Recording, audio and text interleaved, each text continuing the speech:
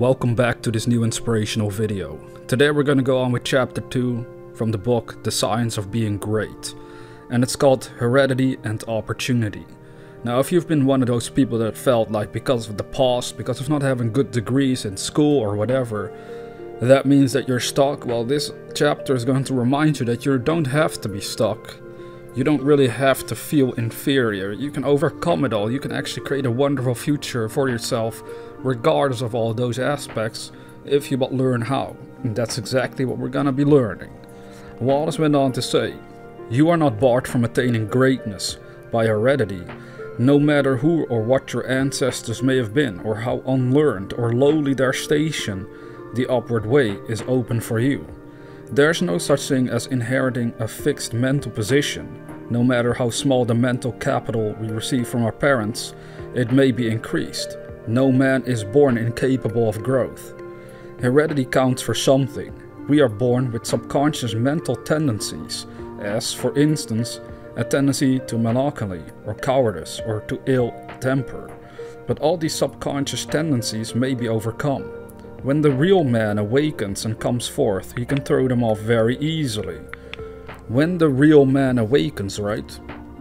The average person might suddenly be like, what does that even mean? When the real man awakens? Yeah, what we're talking about is when the power of consciousness, when the awareness dawns upon you of your spiritual self, which is your imaginative self, the one that controls the imagination. When he awakens inside of you, he can throw off all these physical limitations that you thought were holding you back. That's the beauty. That's even what scriptures is trying to show us through the teachings of Jesus Christ. Now he went on to say that nothing of this kind need keep you down. If you have inherited undesirable mental tendencies, you can eliminate them and put desirable tendencies in their place. An inherited mental trait is a habit of thought of your father or mother impressed upon your subconscious mind. You can substitute the opposite impression by forming the opposite habit of thought. You can substitute a habit of cheerfulness for a tendency to despondency. You can overcome cowardice or ill temper. Now this here is very important what he briefly wrote about those mental traits we inherit from our father and mother. And this is why there's such a huge, well, group of people who all live, how to put it in the best way. When you are growing up in a family where nobody's rich necessarily, like multi-millionaires, it's obvious why we then have issues believing that we can become one. It's because we weren't raised to believe that we can be it. If your parents were multi-millionaires, for example, you would believe you could become it as well, because you've seen it, you've been raised in that environment. And it doesn't matter if our parents are one or not. That's not the point, but it just shows us that the way we've been raised has a huge influence on how we operate as adults. So if we're not operating in a way that we would like to operate, then we're gonna have to do what Wallace just suggested. We're going to have to change our own habit of thought. We're going to have to start thinking along lines of that we can succeed, can get rich, even if our whole family has never done it. It doesn't matter. We can outgrow all these old thought patterns, those negative and limiting beliefs that we might have inherited. Now, of course, we don't want to blame our parents for anything. They gave us the best they could, but it's up to us to improve our lives for ourselves. Now, Wallace went on to say that heredity may count for something, an inherited conformation of the skull. There is something in phrenology, if not as much as its exponents claim. It is true that the different faculties are localized in the brain, and that the power of a faculty depends upon the number of active brain cells in its area. A faculty whose brain area is large is likely to act with more power than one whose cranial section is small. Hence, persons with certain conformations of the skull show talent as musicians, orators, mechanics, and so on. It has been argued from this that a man's cranial formation must, to a great extent, decide his station in life, but this is an error. It has been found that a small brain section with many fine and active cells gives as powerful expression to faculty as a larger brain with coarser cells. And it has been found that by turning the principle of power into any section of the brain with the will and purpose to develop a particular talent, the brain cells may be multiplied indefinitely. Any faculty, power, or talent you possess, no matter how small or rudimentary, may be increased. You can multiply the brain cells in this particular area until it acts as powerfully as you wish. It is true that you can act most easily through those faculties that are now most largely developed. You can do with the least effort the things which come naturally. But it is also true that if you will make the necessary effort, you can develop any talent.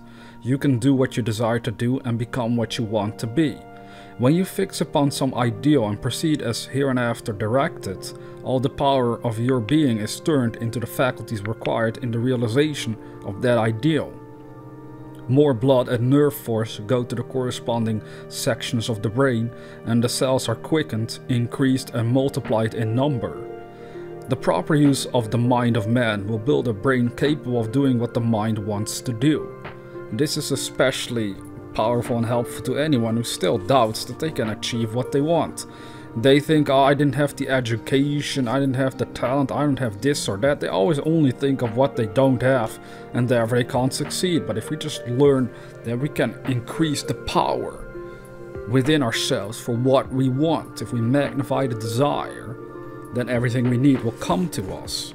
We develop it along the way as well. As Wallace said, the brain does not make the man makes the brain. Your place in life is not fixed by heredity, nor are you condemned to the lower levels by circumstances or lack of opportunity. The principle of power in man is sufficient for all the requirements of his soul. No possible combination of circumstances can keep him down, if he makes his personal attitude right and determines to rise.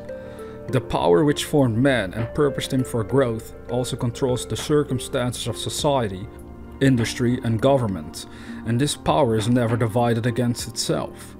The power which is in you is in the things around you, and when you begin to move forward, the things will arrange themselves for your advantage, as described in later chapters of this book. Man was formed for growth, and all things external were designed to promote his growth. No sooner does a man awaken his soul and enter on the advancing way than he finds that not only is God for him, but nature, society, and his fellow man are for him also, and all things work together for his good, if he obeys the law. Poverty is no bar to greatness, for poverty can always be removed. Martin Luther, as a child, sang in the streets for bread. Linnaeus, the naturalist, had only $40 with which to educate himself. He mended his own shoes and often had to beg meals from his friends. Hugh Miller, apprenticed to a stone mason, began to study geology in a quarry. George Stephenson, inventor of the locomotive engine and one of the greatest of civil engineers, was a coal miner working in a mine when he awakened and began to think. James Watt was a sickly child and was not strong enough to be sent to school. Abraham Lincoln was a poor boy. In each of these cases we see a principle of power in the man that lifts him above all opposition and adversity. There is a principle of power in you. If you use it and apply it in a certain way, you can overcome all heredity and master all circumstances and conditions and become a great and powerful personality. That is the end of chapter 2. And I just wanted to briefly mention here that this whole concept about developing the talents that you need in order to succeed, well, that applied to me as well, and it's applying to you as well right now already. But in general, we've always had dreams and goals that at first we may have not thought we could have, but then we got them in the end because we wanted to have them. Now with the bigger things in life, we're reluctant to believe the same power can help us make it happen. But it's true.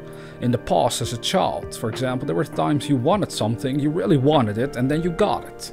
Well, we have to have that same intensity now as adults as well. If we want to grow in a better direction, we must really want that improvement for ourselves, and then we're going to get it. It's the same with me and running this channel.